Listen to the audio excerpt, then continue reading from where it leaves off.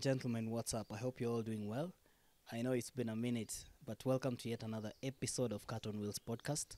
I'm your host, Kat, and this is the season 2, episode 1 of the Cat on Wheels podcast, and I'm so excited because bigger things and better things are happening in this episode, and we're introducing new segments, and we're having new guests who will be talking more and more about bikes, things that are very interesting to all of you, especially fanatics, the bike fanatics and all that, And in this episode, we are at the Black Rose Limited. Black Rose is a limited company that is technology oriented with a marketing background.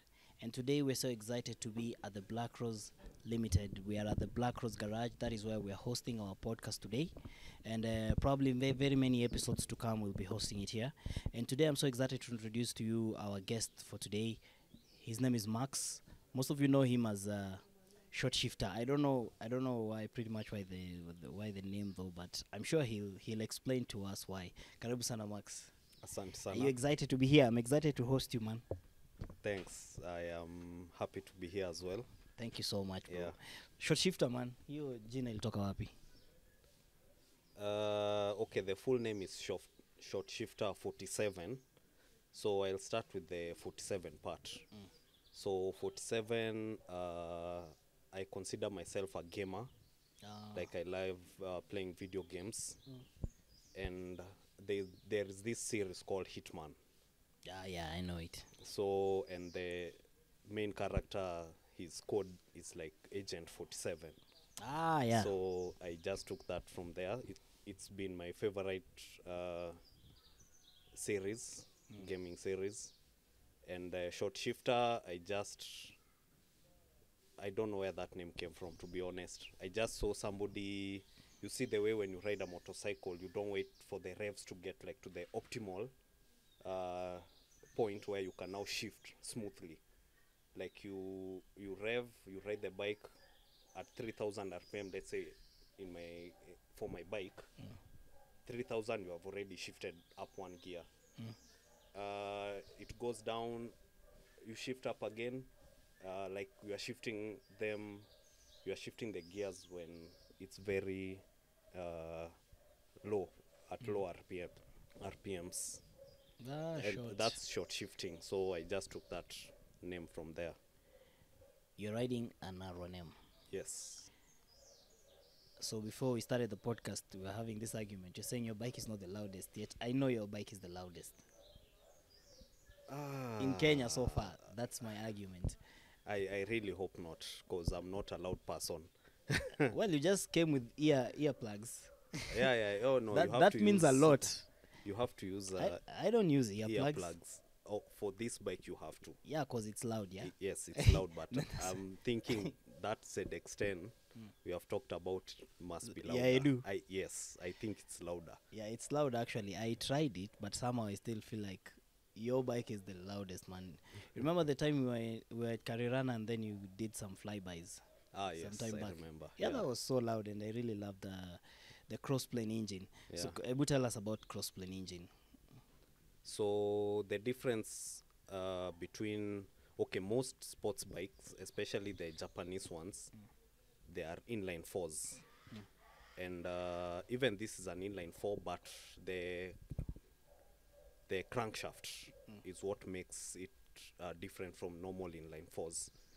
So I can't go deep into like the design, but what I can tell you is the crankshaft design of the R1M, basically the crossplane is different from the normal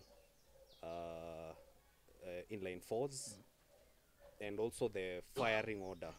You see, like when the spark plugs, when the firing order of this bike is different from the firing order of a normal inline four. So that's why it has that, to me, the best sounding engine. It's just so sweet, man. It's really nice, and I believe there's no other bike that sounds better than this. Maybe the Aprilias, because they have the V4. But you don't have Aprilias in Kenya. So No, I've seen one. There's really? Kitambo. I've seen an Aprilia Kitambo RSV4. I think 2018, when I was just still new. I would still consider myself a new rider.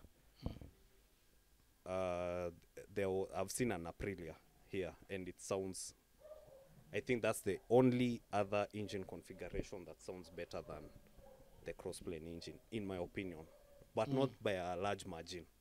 Very, like, 100 is Aprilia, 99.9 the crossplane CP4. Kuna mtu aliniambia people have bikes in this country wamelalisha tu, so maybe watasikia alafu waseme oh really, Yeah, hold my beer, alafu wakuja waseme can you beat this? Yeah, the Aprilia I think sounds the best in my opinion. So this bike is as is, just like the way you bought it. You didn't you have not done any no mods. Okay, the person I bought it from already, like, did what I could have possibly have done if I had gotten this bike stock. Okay. Because like this bike from factory, I think it comes with titanium headers. So if you need like a full titanium system, you just need to put like the slip on, and we'll have a full titanium system. So the person I bought it from already did that. It has a full Austin Racing exhaust. I don't know whether it's mapped, but it has a lot of pops and bangs. Very nice. Definitely. And yeah, so pops and bangs, the things I normally change, like when my previous bikes, they have already been changed. Like levers, I will remove the stock ones and put things like the ASV levers, like levers you can adjust, like where the lever is, the position, the distance between the handlebar and the lever, where you can grab. Things like those, the bike had already been modified. So I've done nothing. The only thing I've done to this bike is add some few kms mileage now. That's it. And no regrets. No regrets so far. So but far, it's a very clean unit, this one. I really admire it, by the way. It looks like a neat bike. It's not something you'd want to... Want to what? I know what you... Yeah, I think you know what I mean. But from the look of things, the answer is a no. So it's not for sale anytime. It's like your dream bike, one of them, yeah?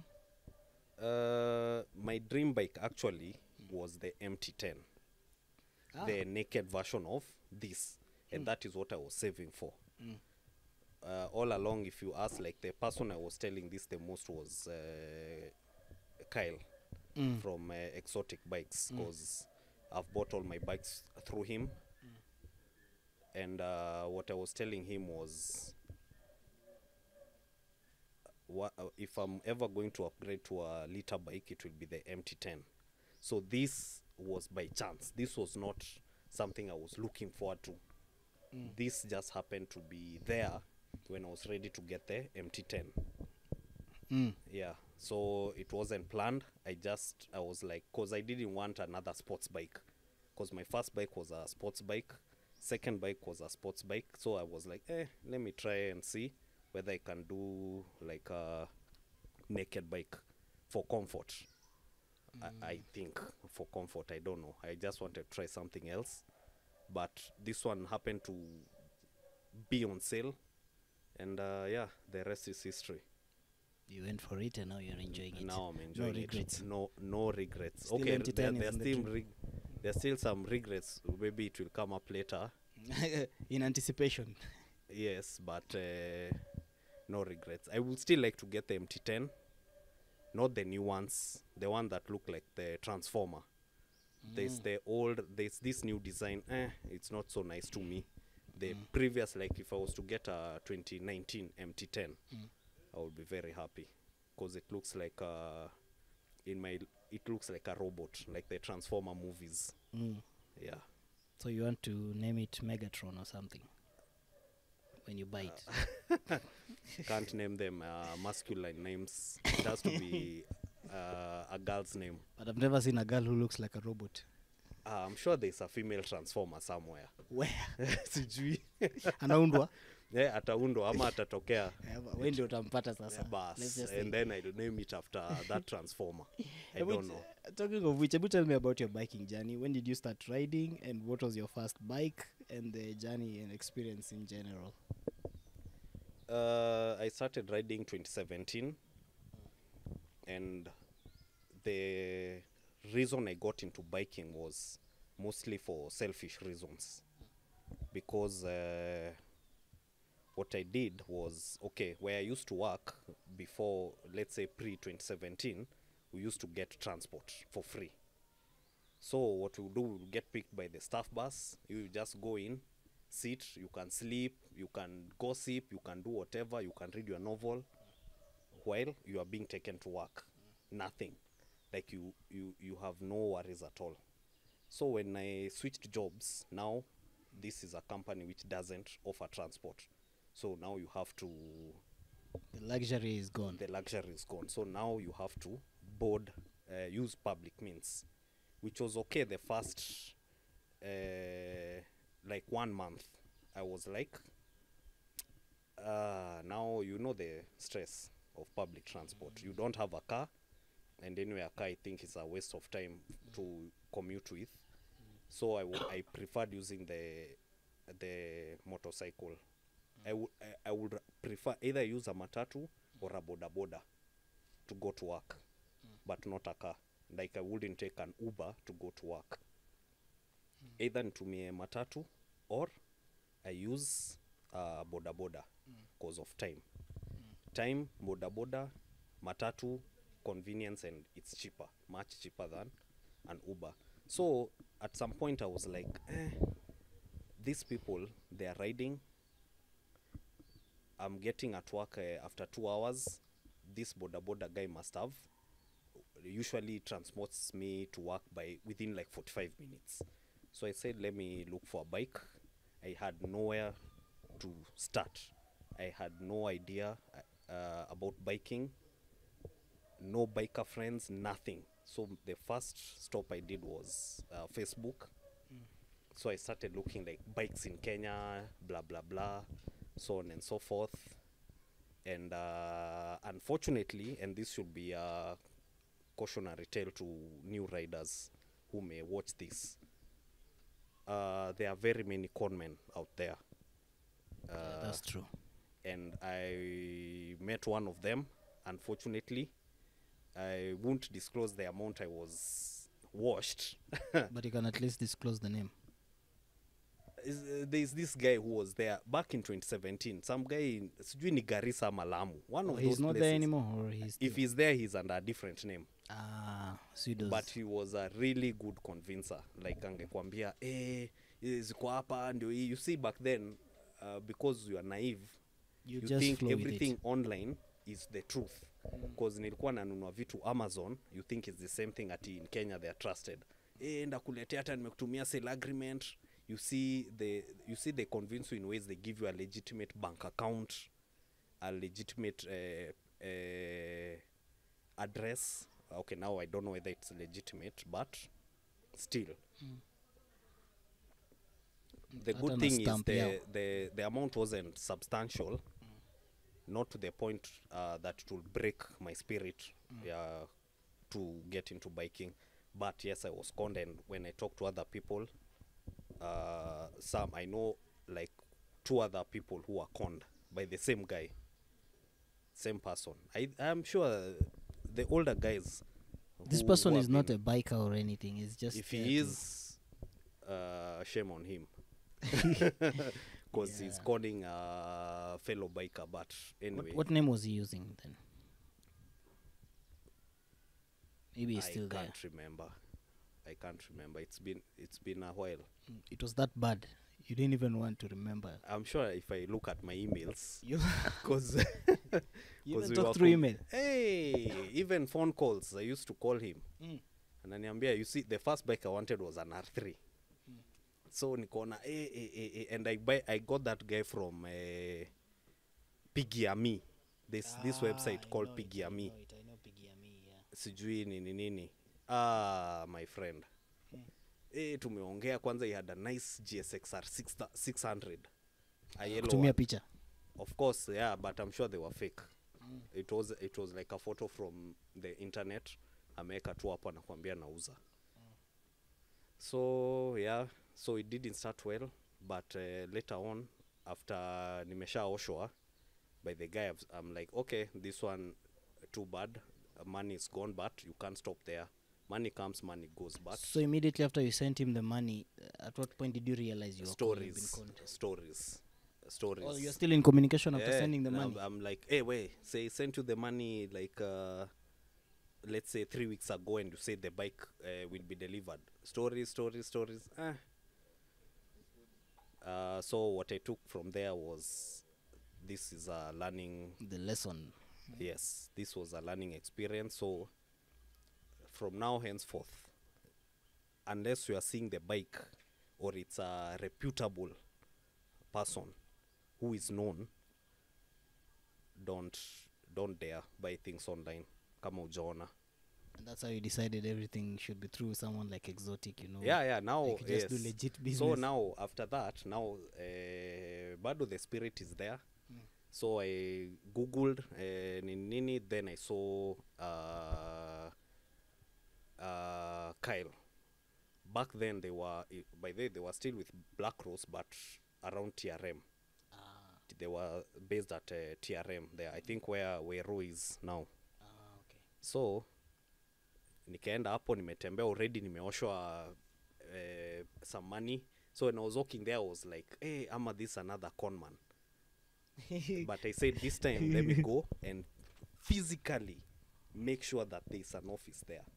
And So you I know went. them. Like you know who you're dealing Exactly. with. And I can see a face, and in case shit hits the fan, I can go and neza makarao ndio hawa. This is the guy who has con me some money, and The bald one. Yeah, huyu hapa, huyu jamaa hapa anacheka. So yeah, that's where now I met akina Oyaya, all those guys who are back there, even akina Edu, Alex, all those guys. That's how the journey began. Nikaona there's a guy called Evans. I don't know if you know him. Evans. Yes. Yeye ndio akanisaidia. Back then bikes were coming from UG. Akanionyesha picha mzuri, a very nice Kawasaki Ninja 300. Fell in love. Nikawekelea order. The bike came From UG. From UG. Jimbak was telling me UG bikes were hot cake. Like those bikes were they lit. were really 2017. Me, I started 2017, which is just it's recent. Not how many years? 7. Yeah. It's 2017. All bikes, most bikes will come from there. They were nice units. Of course, kuna stories here and there where you hear ati mtu amefanywa sijui nini. But yeah, so that's where it started. Of course, now another mistake I made was I bought the bike without gear. So now the bike imefika, I don't even have gloves. Sina gloves, sina helmet, nothing. Again, thank God, we have the guys there. It's a garage, so they quickly sold me a full suit. Niliuzwa a full suit Haraka. na helmet. Hata sikuwa na and boots. Were they new or? No, full suit of course ni used. Helmet was new. Full suit was used and boots were used. Sikuwa na gloves. My money had run out. So I was like, hapa sasa. The first, I think, 1 week I was riding without gloves. Again, not recommended. If you ever fall down, you are in problems. So yeah, after a week nikapata ka 3K mahali, nikapata gloves. I think I bought them from, I can't remember, somewhere Warwick. Kulikuwa na duka ya nini Warwick. Can't remember the name. The one at the basement or? Not the basement one. That hiyo ni ya juzi. There was another one just same level with the road. There Warwick, yeah. Okay. Nikachukua hapo, and yeah, that's how it started my journey. Of course, through trials and tribulations. kuanguka, kupata shamba. You see, the good thing with these small cc bikes, and you are a new rider, you will get to learn a lot while you're on the journey. Yeah. Yes. So kuanguka, nimepata mashamba mingi. Okay, not many, several very prime ones, by the way. Really? Yes. But you look okay. No, okay. No, sikumia. But you see the location. The location of the shambas high were end. High prime prime places. So that's how it started. From there, it's been a breeze.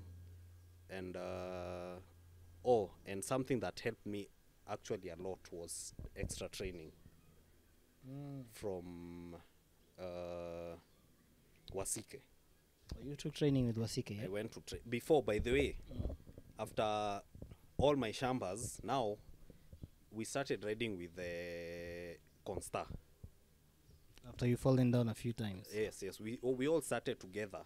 The same, so we are going to the same garage here Oyaya. So then he said, "Wes, fanya hivi, you go and get trained by this guy." Akanipea namba ya Wasike. So I talked to Wasike. Of course, he taught me so much, and from that day henceforth, I've never, by the knock on wood, manze. Wow. I hope to never ever. I've never had an incident where I've like crashed and got injured, because the other ones, those shambas I'm talking about, I would get like tissue injuries because slide. So slide, and of course now you see with some of this gear,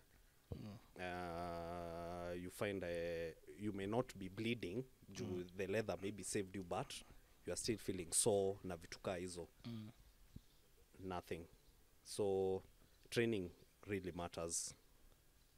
And very important, yeah. Very important. So that was the beginning of my riding journey. 2017 Kawasaki Ninja. Let me ask you before we proceed. Yeah.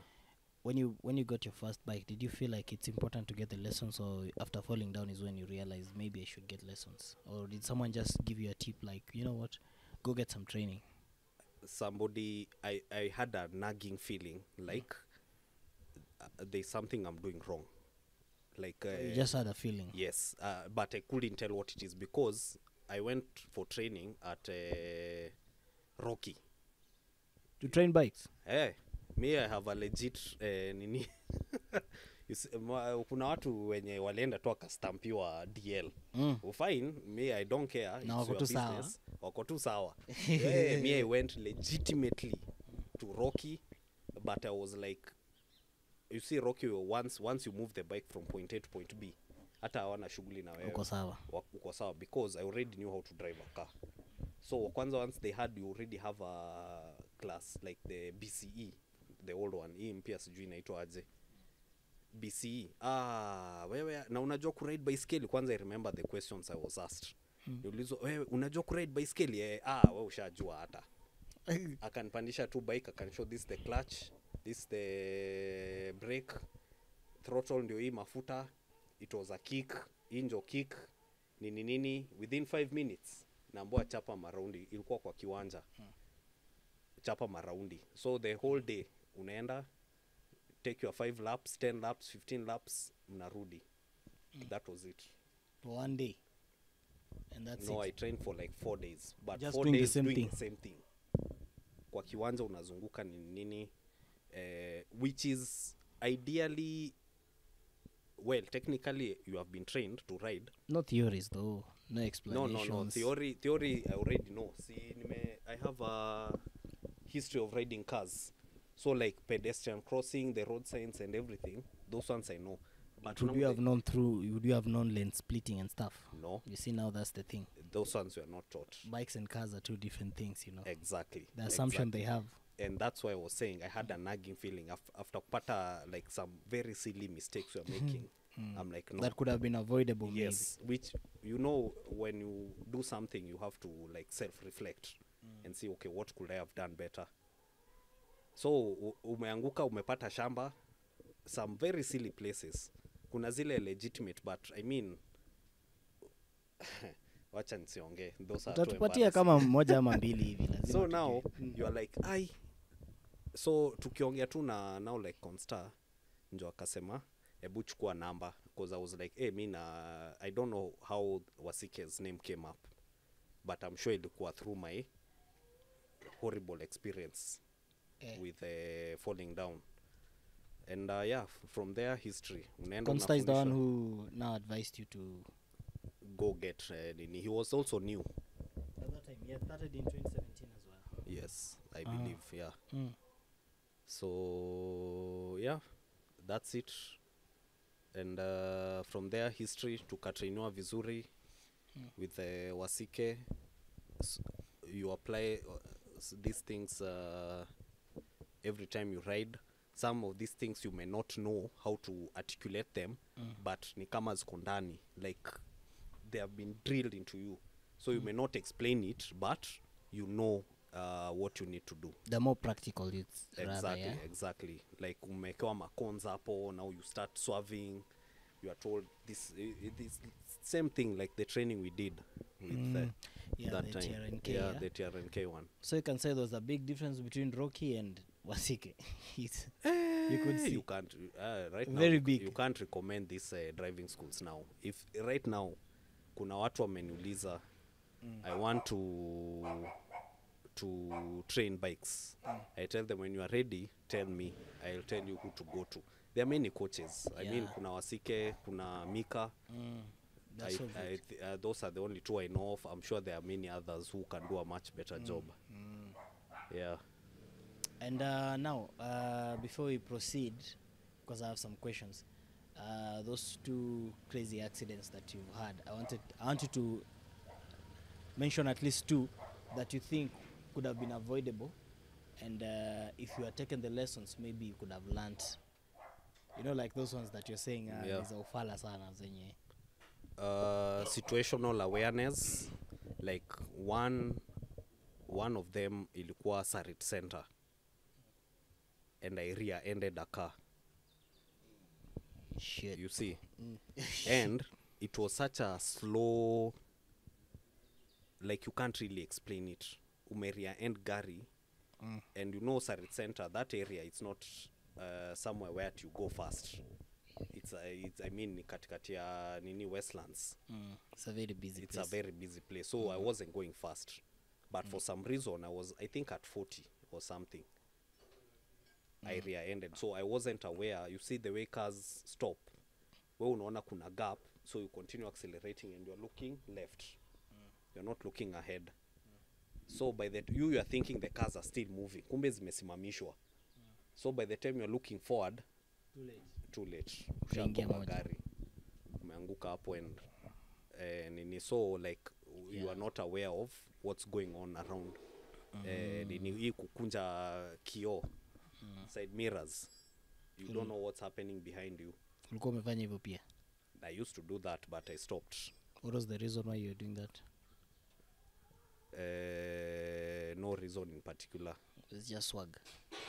Like, Hata sijui. have a sport bike. Ama I Why think do I need side mirrors? sometimes you see what others are doing and then you do that, because unaambiwa hey, by the way ukipitia katikati ya magari, you better, it's best you Funga it. funga side ndio mirrors. usinini, so you just do it, then you forget to kuzikunjua, like to unfold them. So I think it was like one of those those situations.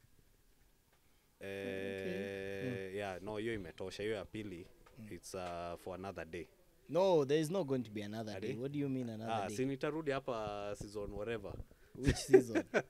Tupatie ingine moja. Unajua hii sahi tushajua ni awareness, which is very important. The other one was if you had mostly taken like, the lesson, then maybe it would have yes, probably not ungejua like you are supposed to see, now you are told be at least kuwa na situational awareness, like you need to know keep what's your going. Distance from cars. Exactly. But now Rocky is just telling you to go laps. Yeah. So easy nini. This the other one is like braking. You see, now you are taught how to brake Yes. properly. Now, and one how. thing I used to do was when I brake, I clutch in. Mi nilikuwa najua if you brake without clutching in, gari itajizima.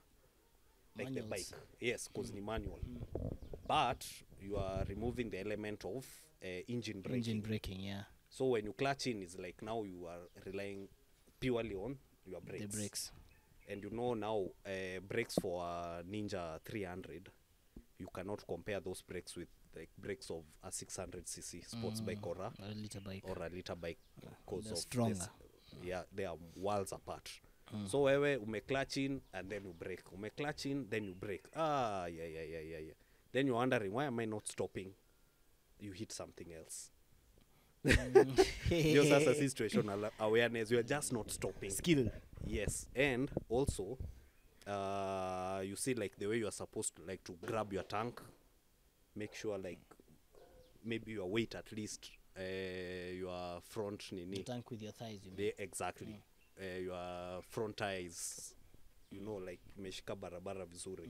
I don't know how I can explain that. That wasn't there. Where you are just nini On a cruise. cruise to and you're braking, then you wondering, why am I not stopping? And I've braked, brake mbali, I'm still getting to this car. So this kind of techniques, to be honest, if you don't talk to people, sasa you will never know like where to get this information from.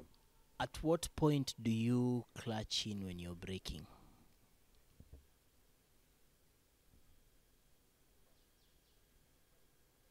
Hey, unless you feel the bike is about to stall. Yeah, when you notice the stalling, right? Yes, when it's about to, you can tell ukizoea. That's the only point, like you know, like you are nearly coming to a halt.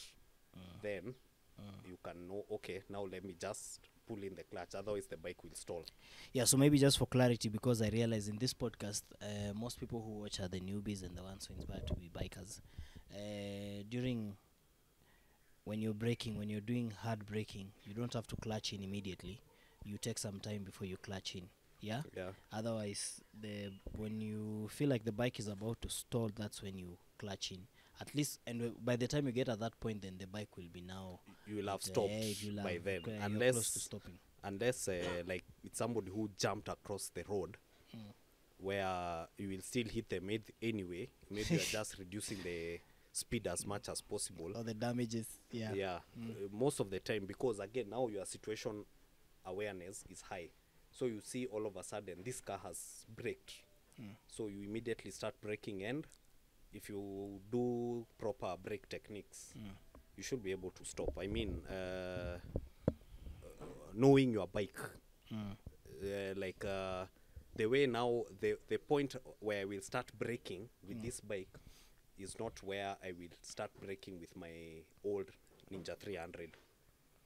Yes. Because you know this one will stop much faster than Sooner. much sooner than the Ninja 300. So if you know maybe you need 50 meters for the R1, maybe we'll put like 70 meters for the Ninja 300. And that is one thing that most people don't know, especially when they have this big transition, you know. When they come from a 400 to a 600 or a 1000cc, they don't know such things. They might feel like it's the same thing, you know. The power might be too much and confusing at the same time. You learn that the hard way. Hopefully you walk out of it. Yes. So the rule of thumb is like when I upgraded from the Ninja 300 to the 600, I was riding it with the limits I knew of the Ninja 300. Like with the Ninja 300, I think I never used to go past 130 kph. That was your limit. That was my limit for the bike that I had imposed on myself. The bike will go faster, but 130, maximum 140. So when I got the 600, I used to keep maximum 140. Like the first 2 weeks. So that you learn, like, you know, oh, okay, so I can brake this way. Then you start learning the bike slowly. You know, okay. This one, even if I can push it to whatever speed, like 160, 170, it will still stop way faster than, at a much shorter distance than the Ninja 300. So you have to learn the bike before you start pushing the bike to the limits. And these bikes, you cannot push them to the limits on public roads. tricky, I You get. cannot no one should ever tell you ati nime max out a liter bike or a 600cc, because the maxing out they are saying ni kwenda straight on a straight line. 299. That's nothing. Anybody can, hata mimi with my Ninja 300, I am sure if I got a 10 kilometer stretch downhill na ni finye tu your bike kabisa ingefika 200 or something. You going straight straight line isn't really maxing out a sports bike. A sports bike, the limits are on track, proper track, not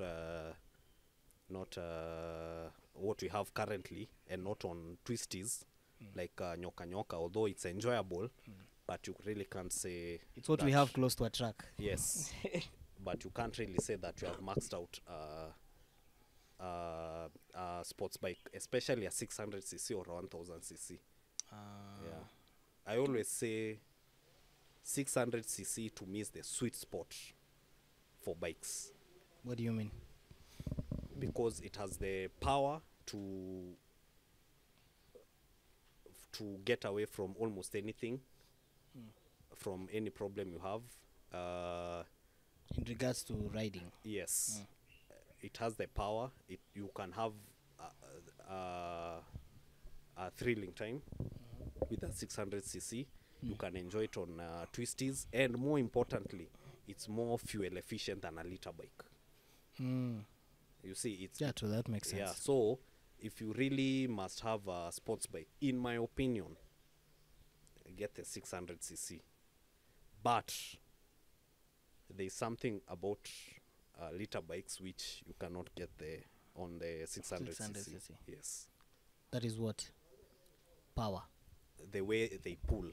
The acceleration is where new wote mtafika 200, assuming that's what you want. But how these bikes get to 200 is very different. Like if you ride, you have the R6. If you have somebody with a 1000cc bike, new wote mwende kwa bumps. See, now you have cleared the bumps and now you want to shoot. The takeoff. The bus. The takeoff. Yeah, I've experienced that. That takeoff, you cannot compare with the, it's... even if you have an R6 and you take the lead, at some point, in fact, I think in 3 seconds. The takeoff is what is up. I think that's the beauty about liter bikes, in my opinion. The takeoff. It's so nice. Hivyo tu na ameenda. Like 1 minute is here, the other minute ako huko. Yeah. Unaona tu taillight. Ndio taillight. And yeah. The thrill of going fast, yes, once in a while unaweza sema acha ni sukume, but it gets boring very fast. It's not something you do every time. You can't do it every time. So like for me, I say for the bike I have, I bought it because of the sound. Yeah. Not really at age I need the power. Me sijai maximum. By they may consider myself a slow rider. Me too. Me interest yangu ya to go brag and say how fast I go. Yeah. My friend, mtaniacha tu hapo, mimi sina shida. Actually, I'm starting an organization. It's called the Slow People Association. Slow. Yeah. Nitavai hapo for treasurer ama vice. Talking of vying, nasikia wewe ni opposition. Mimi ni opposition baya. Wewe ni opposition wa Opposition TRNK. Who's your vice chairman? That is your campaign, your what do we call it, like your deputy? Vice chairman sijui ni nani. I don't know who became number 2. Who was number 2 though? Curiously, I think you were number 2. No. You me hata yangu wezi sema number 2. My friend. Ulitolewa kwa ballot. Ndio maana unataka kuangalia watu kabisa uambie that was a landslide. You see, at least for the vice, the vice I think ilikuwa Moha and somebody else. I think Moha was number 2. Was it Kuria or who? I can't remember. You see them, at least they got votes. Mimi nilipata my friend. 1. I think I got 13. Hey, By 13 the way, si mbaya. wale those 13 guys asanteni sana. That's a potential for you now. It means next year. Nimeshukuru. It means next year now you'll have everything. No. Me, I wouldn't prefer to be in a position of leadership. You'd rather be opposition. I prefer to be in the background. Like to you see the people who we are not there, but we are there. Kuna the face that the public knows, and kuna the people behind who actually make the things work. Utaki hata kuwa chief whip. Ai. Mi kwanza hapana. You see, leadership ina require people skills. Me ya tutaki ama unaona bado? Hapana, I'm not interested. It's not you see, leadership is not for everybody. And it's good if you know your limits. Yes, true. Mimi usai hata mkanisimamisha hapa niseme nini, I'll be like siko interested, sitawapea your time. You see, leaders were supposed to serve the people ideally, lead and serve at the same time. I don't think I will have for now, no, at this point in my life bado. Maybe in another 5 years, hopefully tutakuwa tumesonga mbele as TRNK. But yeah, that's something for the future.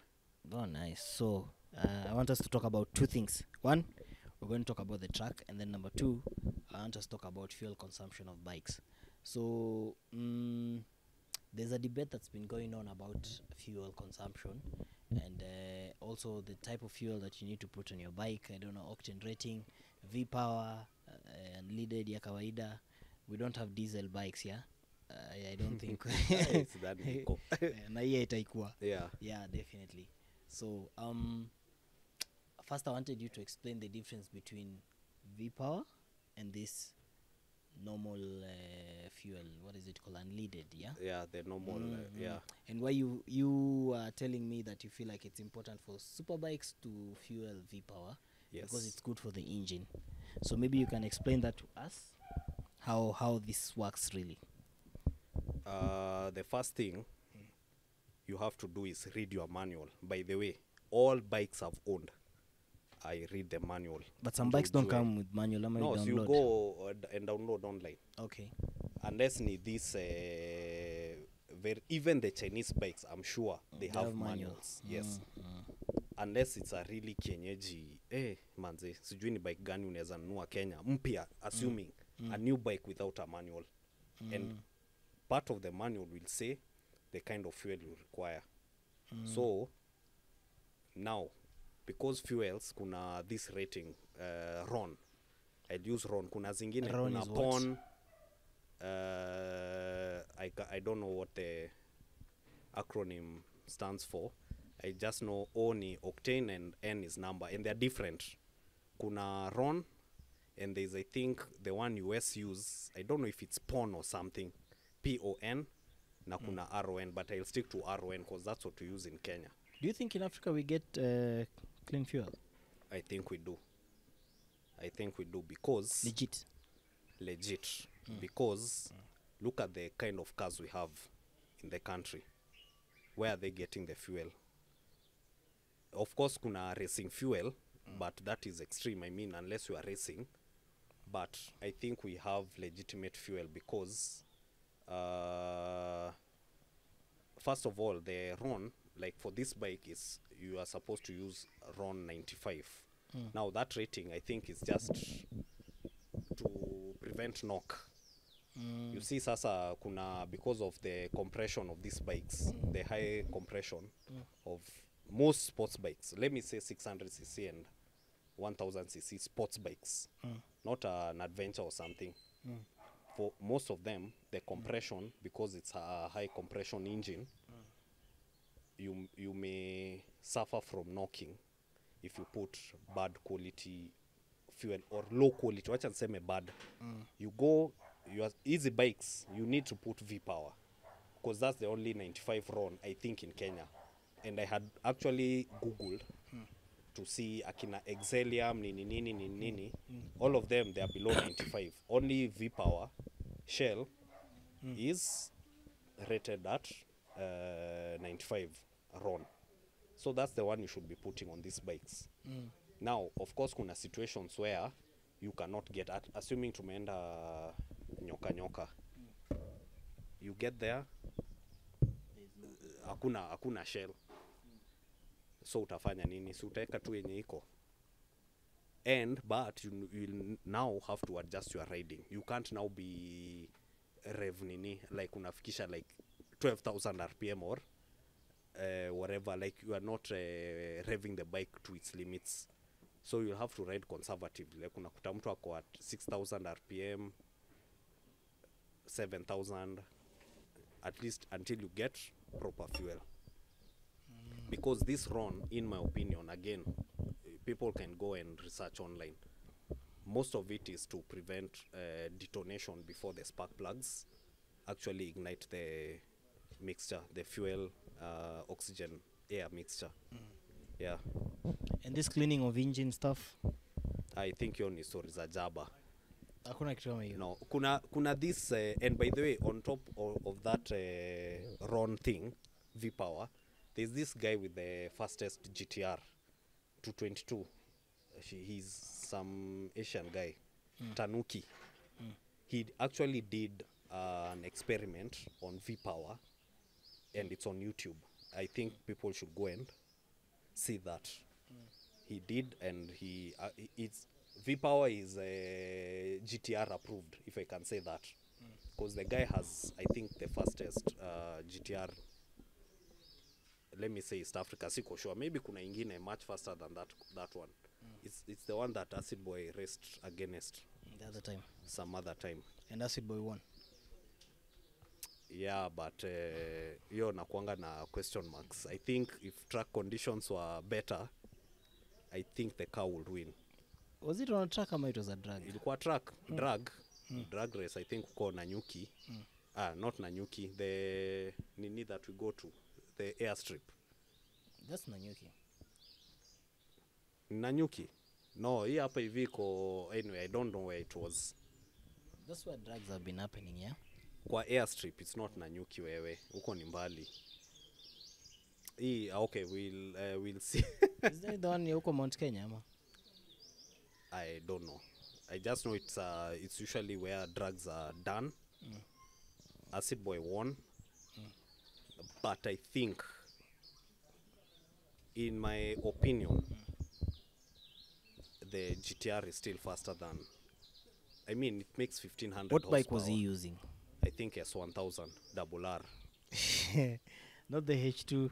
No, even the H2, unless it's tuned H2, like full and stretched. Watch with the short wheelbase.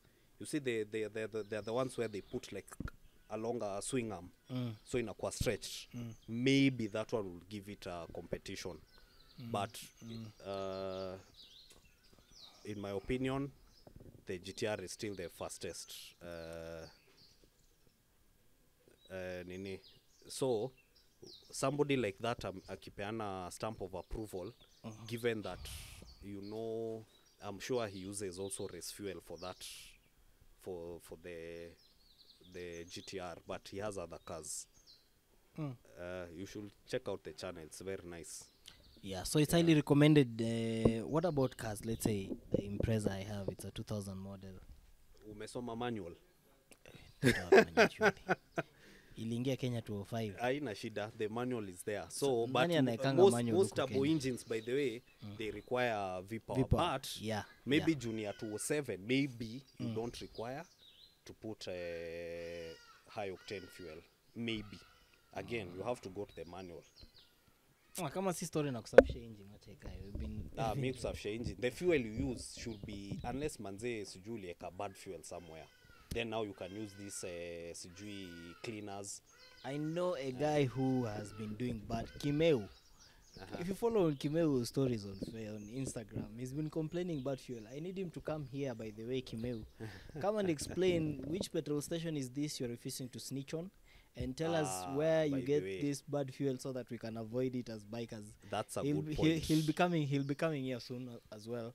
I'll need that's one of the questions I'll need him to explain to us. How That's a good point, because you can get fuel that's contaminated I fuel at only 2 petrol stations. Mbili peke yake. One near my home and one near the office.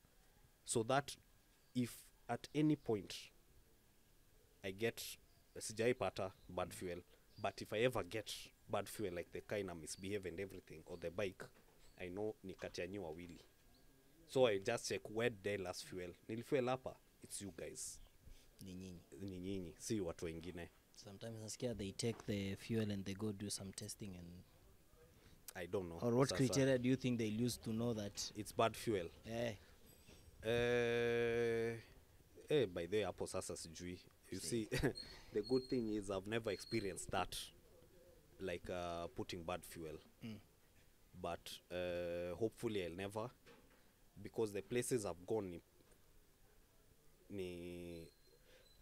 I would say reputable petrol stations, and where you don't know, you put as little as possible. Hujazi tank, like unaweka maybe something that can take you from point A until where you can trust the fuel. If you have gone like for a long distance, just go to a reputable Shell, ama Total, ama Rubis. This I would say reputable stations. Let me ask you a noob question. You put fuel 1 liter, and then it happens to be bad fuel, and then you ride to a place where you feel like now I can put fuel here, a place where you trust and it's reputable. You put full tank there. If the fuel was bad, is it going to be diluted by this other one, or what happens? Because now you've put 5 more liters. You may dilute, but if you know for sure you put bad fuel, I would say enda kimbia garage. Itolewe. Kimbia garage itolewe. Because I've had experience with bad fuel with my Ninja 250. Because you could feel the power like it's cutting off. Like I couldn't accelerate past like 100 kph. What made you realize that's the fuel? Because immediately after I fueled, you see the way you can ride. Then when you're riding, you feel no, this bike power, it's gone. Asubuhi iko sawa ni nini, jioni ukirudi, there's something wrong with the bike. And there's nothing else you have done, just add fuel. So already, by deduction, you know, it has to be the fuel. So I went to the garage, wakatoa, wakamwaga yo mafuta. We cleaned the injectors. I think we also replaced spark plug, I'm not sure.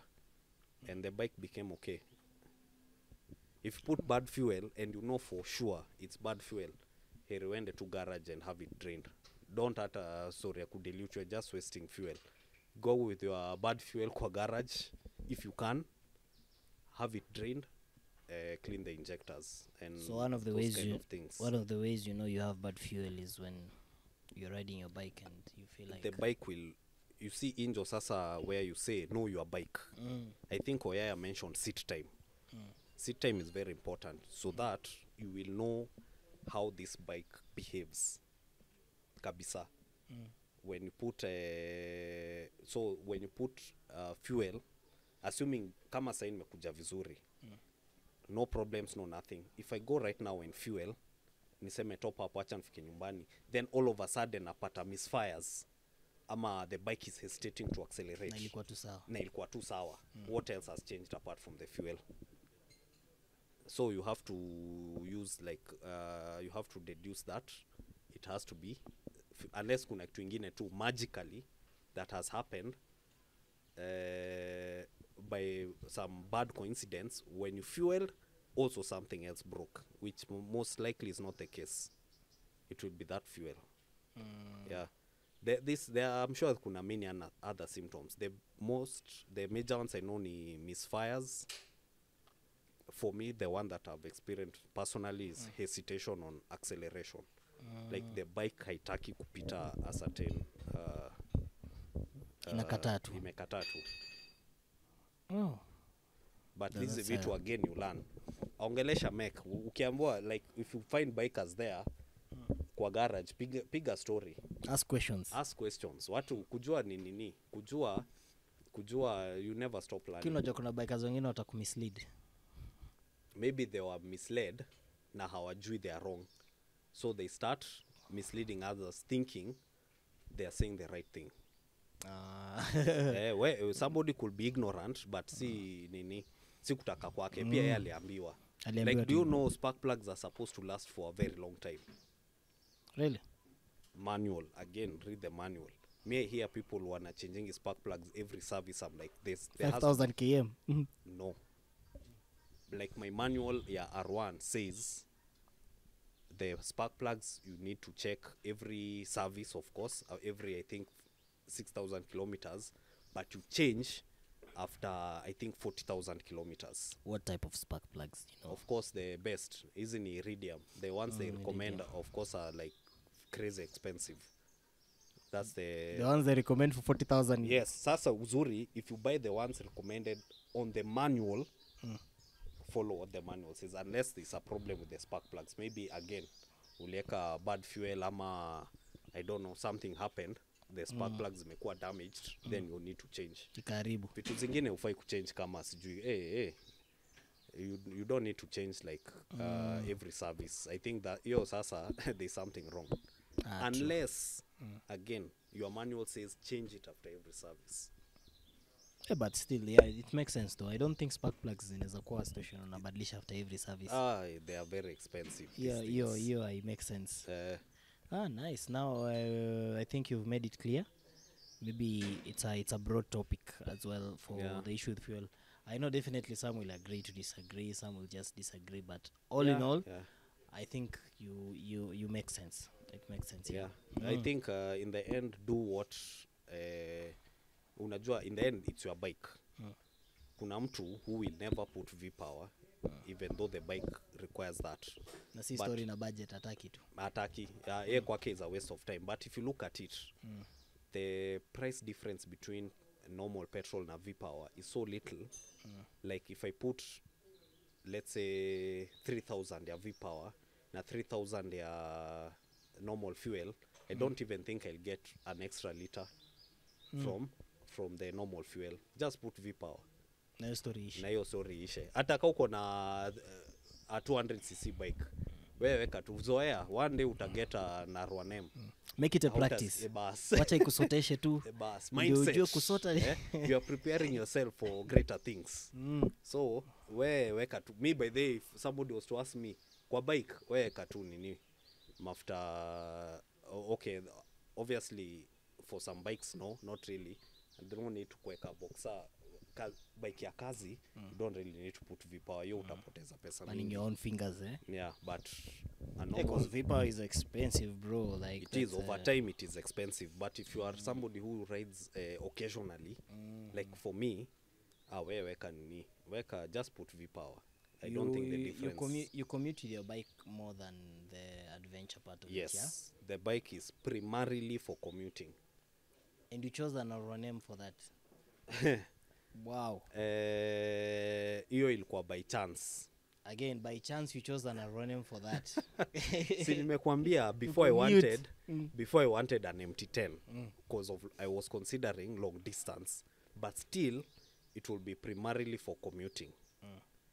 But when this one, you even planning to commute with an M10? Hey.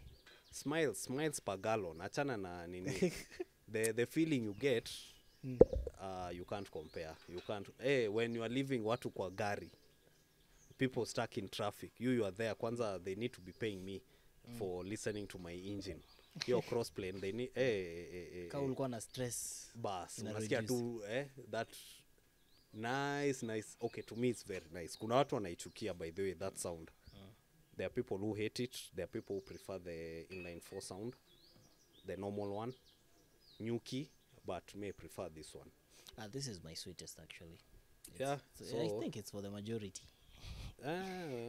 Majority, but let's see. Like, the rest are haters, probably. I mean, who'd hate a legit sound of a sport bike?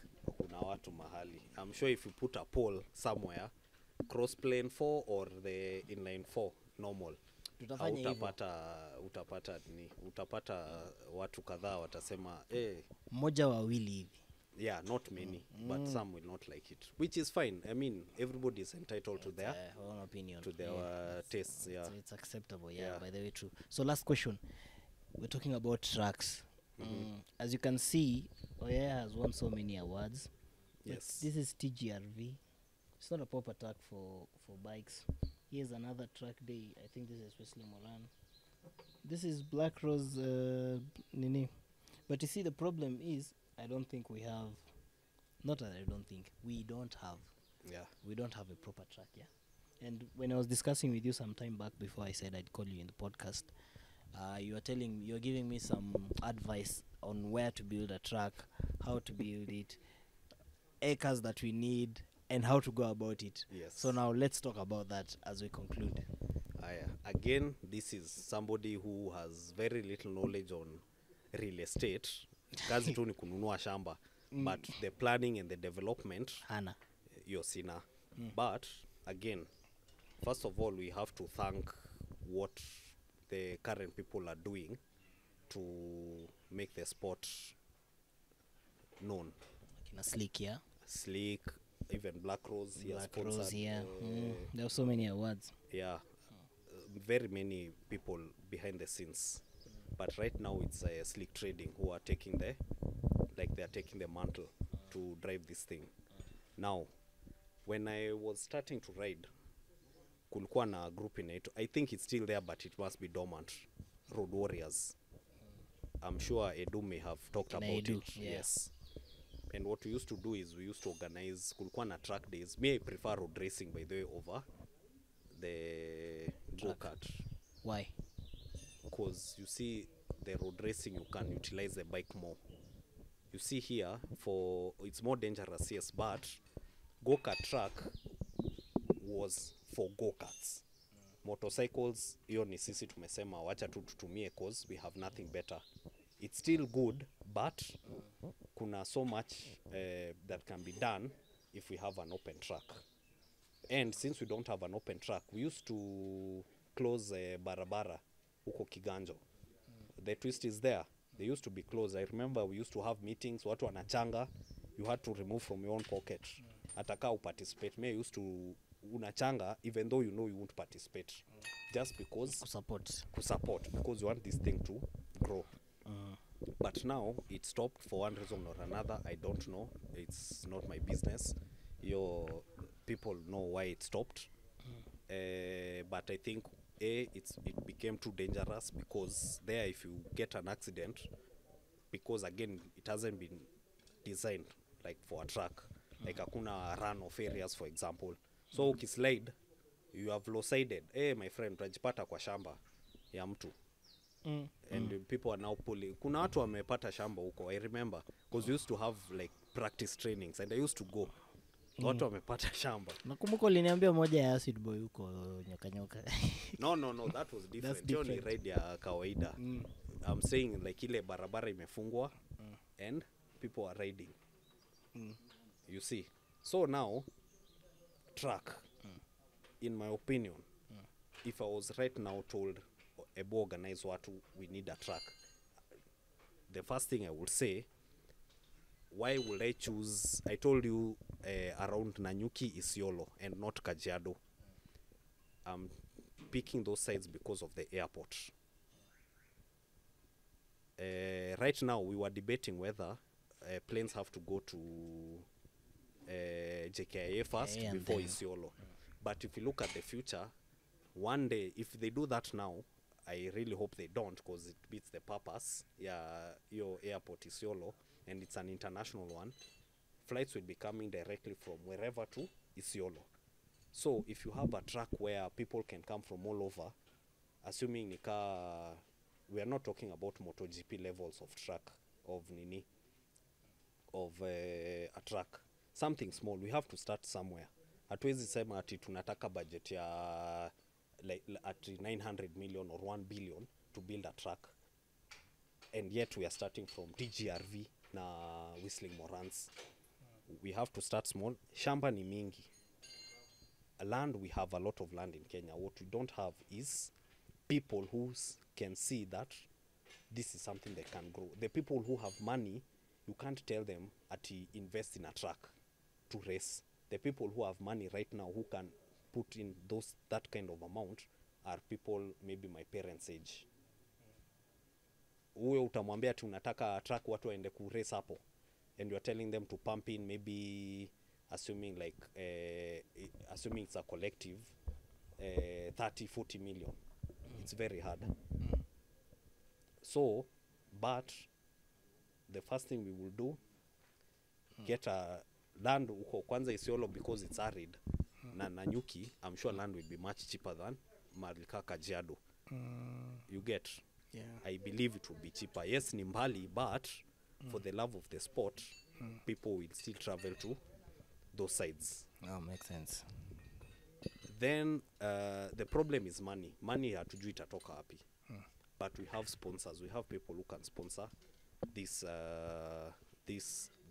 sort of construction. Because of the potential it has to bring, and it's not only biking. Remember, also cars. The car scene is much larger than the biking scene in Kenya. Yes. Therefore, most people are into cars than into, most petrol heads are car enthusiasts, not biking enthusiasts. Utapata mtu amekuja, wewe kaa na Subaru yako, unakuta mtu ameka tu some huge turbo hapo hivyo, and they really want to gun. Those kind of things. We have a huge car community. So, we have to collaborate with them. Tuanzie hapo. We can't work as bikers peke yake. We are not enough. We have to engage the car community as well, because a truck, let's say an example of these international trucks like akina sijui Mizano, Sepang, all those trucks, bikes go there, wanatoka, you find a Formula 1 imeenda hapo, or this GT races. So it will have to be a collaboration between bikers and cars. Because imagine now, bikers were struggling already at Whistling Morans. What about the cars? The cars can't even race. They do, I think, time attacks. Because weze kagari mbili hapo, the track is too small. So it has to be, I think the biggest problem is where the money will come from. Because I don't think the government will be willing to. The government can give us land. That one I think they can. You see, sometimes watu wanasema, oh, serikali saidia. You as a group, what have you done? The government can come in ways. Maybe they can waive some taxes. Wanaweza sema, okay, hii shamba tutawapatia, we lease it to you. Taxes for XYZ ABCD, we can slash them. Maybe instead of paying 16%, mtalipa 5%. You get? That's what the government will do. I don't think the government will wake up at this point and say, it 100%. Tutawajengea truck kama Sepang. They can do it. They have if the budget is there, they can do it. But I don't think they will. This truck, I think, will be private. The private person, how they will collaborate, where will they get the money? Because you see, you have to get returns on the investment. Where's the truck up and it's for free? No way. Lazima ujue how you will recoup that investment. And how many acres we need? I think for starters 100 acres metosha. That's inclusive of amenities. Okay, let's say 200. 200 acres will give you, let me tell you. The truck alone gets how many? The truck itself. Truck I will say like 60 acres. The truck. Circuit. Missy architect. But I will say with 200, because I've seen like the Qatar one. The Qatar one is 260 something acres, hectares, if I'm not mistaken. And Qatar is a small country. Kenya, we have land even 500 acres. Tunaweza pata easily for a truck, and it will be very cheap. We have a lot of land in Kenya. But Nanyuki, I don't think can get 500 acres. Where Juicy, I was at some point, somebody was offering to sell us 2,000 acres, but you had to Nanyuki. buy, yes, but you had to buy 2,000 acres. Not si ati less. useme ati mi nataka tu ka nini Ka ka 10 waneka or- ama ka 10. No, the guy was saying, and it was legit, you have to buy the whole chunk. So who are buying these 2,000 acres? These land buying companies. Those are the guys. And then they'll keep and it then for they will some time. subdivide, and then they'll sell it to you at ridiculous prices. So like for instance, this 2,000 acre, the person was selling at what price per acre? Could be It was cheaper. very cheap. I think ilikuwa 200k per acre. And you have to buy. You have to buy the whole chunk. So now this land buying company will come. They will of course take that 2,000 acres at 200k per acre and sell it to you guys at 1M per acre. Time ikifika. Time ikifika. Because land appreciates anyway. Land appreciates. Atachukua, atakaa nayo, even if they stay for 5 years, then they will come and you see, with that kind of land, you can even use it as collateral to do a lot of things. I mean, that value, or the value of that land is so high. So the land is there. Mimi hakuna mtu anaweza niambia ati tunaweza kosa shamba ya truck despite the location, because kwa hiyo truck, assuming even if you have like 300 acres, you can put a hotel and a camping site. Kwanza camping site will be popular because you can come with your bike, so umeto ama umezeka kwa pickup car 4, nyi wote mnasema tunaenda like Isiolo for example, assuming iko na Nyuki. You hire a pickup, put our bikes there, ziende tutazipata na Nyuki. You come with your car, nini camping hata unalipishwa 500 per night. People will come. That's a good idea. The ideas are there. The problem is, I think the problem is money. Because somebody will have to step up. Sijui, I don't know how, because it's a significant investment. Hii kitu mimi naweza sema ndafanya unless niangukie jackpot or something. You get.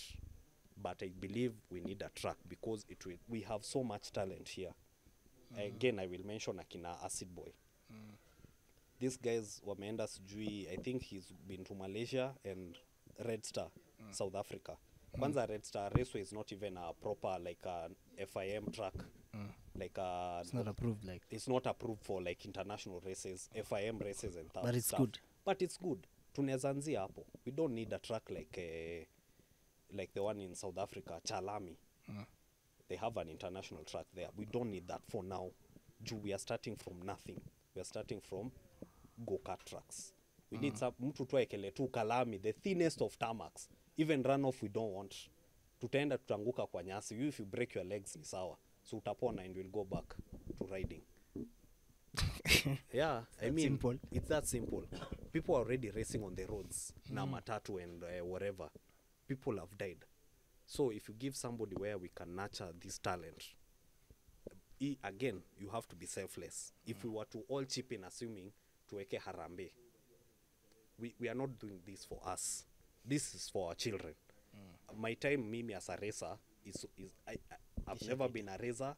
I cannot be a racer. It's over. Nimezeeka sana. Same for most of us. The people who can now benefit from this is the future generations. Yeah.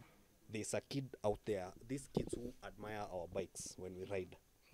Uyo sasa, those are the people who can be the next Valentinos, the next CCC. You can't do this for us as racers. Iyo time yetu imepita. You get. Yeah, makes sense. It has to be selfless. This thing has to be selfless. So whoever does it, of course there has to be a financial gain because there is a loss, but it will have to take a lot of sacrifice. Yeah, I get your point. Yeah. Totally get your point, which makes a lot of sense. Any closing remarks to newbie riders, those who wish to join the biking and everything? What's that parting shot you have to tell them? Parting shot where Ama endesha tu bike yako. Ama ambia waeke vipi? oh yeah, be patient. With what? When learning or? Be patient with life because kuna mtu ataona let's say the R1M, to some people it's their dream bikes, but you see siku amka siku moja, very few people can do what some people do. Kuna mtu their first bike will be an R1M because they have the financial capability. kuna watu you cannot do that. You have to start from somewhere. So where hata uko na 150cc, you see you have to look ahead. The mindset is very important. Usikae hapo useme you will always be riding a 150cc. Wewe utaanzia hapo na 150cc, but do something that you know you are working towards getting that 1000cc bike. And that doesn't apply on bikes only. It's in life. Kama sahi unakaa labda bed sitter. You can't say you will live all your life kwa bed sitter. What you're doing now, what are you doing now, njo? In 10, 15 years, nikuje nikae hapa kako oyaya. You get, will you spend all your life kwa bed sitter? No. No. You have to challenge yourself. You have to challenge yourself. As much as you're being patient. Yes. So, kasa ukilala, what have you done to better yourself? To get to where you're going? Hiyo ndio saa parting shot naweza. So, be patient. Kuna mtu atakwambia, hey, this is my dream bike, nini. Awesome, thank you. That's nice. But some will say, na hii kama hii naweza pata na pesa ngapi? Ama na nini, you are like, okay, it's expensive, yes, but si must like usijifinye sana. Yeah, you may make horrible financial decisions just to unjo uonekane uko nayo. True. And you really cannot, like if you are told like the 4 spark plugs of this bike ni 10k, the set of 4 oils you have to buy, although Yamaha lube inasaidia, but if you are inclined to use Motul, very expensive oils, all of a sudden kuservice bike imekuwa shida. Because you went and did something without being patient, without thinking of what to. You miscalculated things. Exactly, because of impatience. Ulienda ukachukua tu loan teke. Of course, by there right now, if you want a see slick trading import bikes and other people like in a Moto ADV, you can easily go and get a loan na ununue. And we will also say, hata mimi niko na bike sasa. But bike. That is just the beginning. How will you maintain? Wacha ianze kuitisha tires. Then you start realizing, these 200 rear tires, si ile 120 nimezoea nini. These other bikes, very expensive. Unapata one tire is like this tire moja mbele, the Super Corsa that came with it. You find those tires are very expensive. That's true. So you are like, na imekula, tire may last only 3000 km, imeisha. You need new tires. Unapata kununua set moja ni ka 50k. Yes, around so there. 22, 23 is around there. Yeah. So now, buyer, man. Yes, and you aren't patient enough. Grow yourself first. Ndio ukifika hapo, you can easily do those things. Of course, with some caution. Say ati kila saa unashinda ukinunua. Like me, I bought sport touring tires. Because the bike came with Super Corsa. Na simesema naitumia for commuting. Hey, when it rained, throttle hivi, the bike is fishtailing. I'm like, haina mods. Mods haitakusaidia. Kwa hizo tires. It's too in those tires in the wet. Haitakusaidia. So you just have the wrong tires. You have the wrong tires for the no mod will help you. the bike is too powerful. And the tire is too it's just not meant for wet surfaces. Now we'll need a specific topic another day for specific topic about tires and what tires you need for the road experience and everything. Yes. You'll need that is very crazy, but thank you so much for coming through. You've shared so many information that I'm hoping will be helpful to any guy who's a newbie or anyone who's still there and you still didn't have this information. I hope this can help someone. Sawa. Yeah. Asante sana bro, I appreciate it. All right then. Yeah.